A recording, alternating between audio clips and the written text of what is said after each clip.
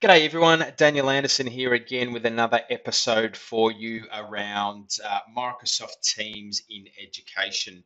Now, what we're going to take a look at today is and have a little bit of a chat about is around that teacher to student communication, that one-to-one scenario where you as a teacher would like to have a feedback loop or communicate with a particular student outside of the entire class. Now, in Microsoft Teams, we do have that one-to-one chat functionality, but what we're seeing is that a lot of schools, districts, departments of education, that type of thing, are disabling that one-to-one chat through because of a raft of different reasons. Now, what we can do and what you can do as a teacher, as an educator, is use a little piece of functionality inside of Microsoft Teams called private channels, where you can set up that private space or that private channel where you can have that communication with an individual student.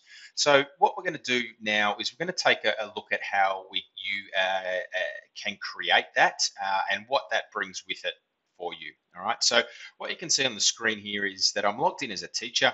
I'm in grade 5A. Now, what I can do here is I can click these three little dots and I can add a channel.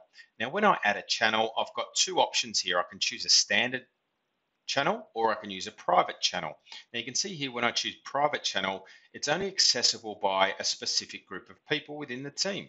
All right, so I'm going to choose private channel and I'm going to choose Alex.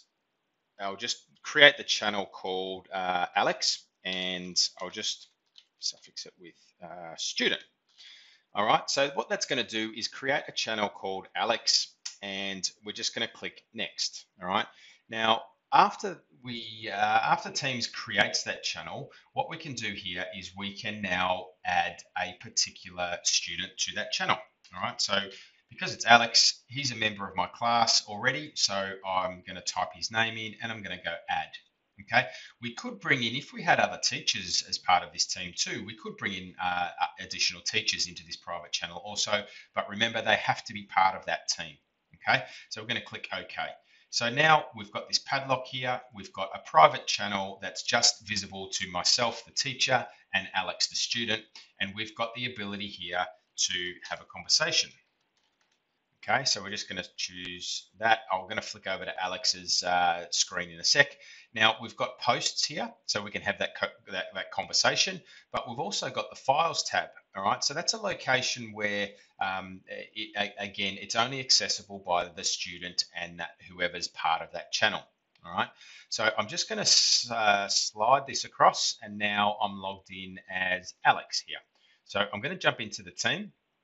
And what Alex is going to see is that private channel.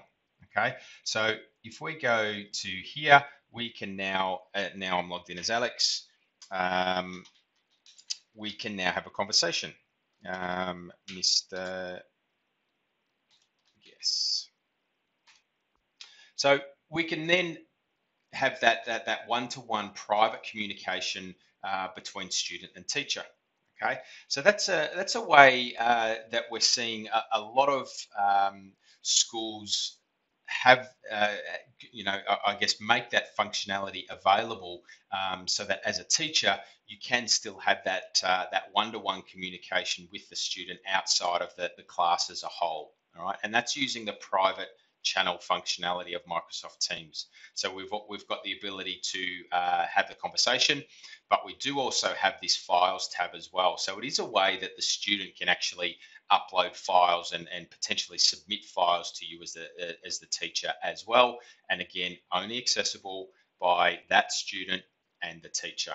All right. So just to show you that that it is only accessible by that student and that teacher, what we might do is we'll just create another private channel and let's just have a look at the other members of this team so that we can create another okay, so let's create a private channel for Adele. All right, so I'm just going to add a new channel again. I'm going to select private and I'm going to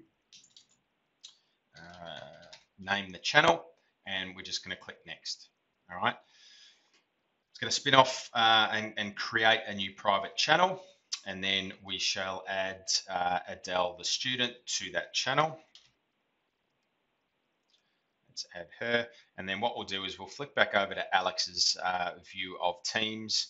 And so we can see now me as a teacher, I've got the ability to see two. All right.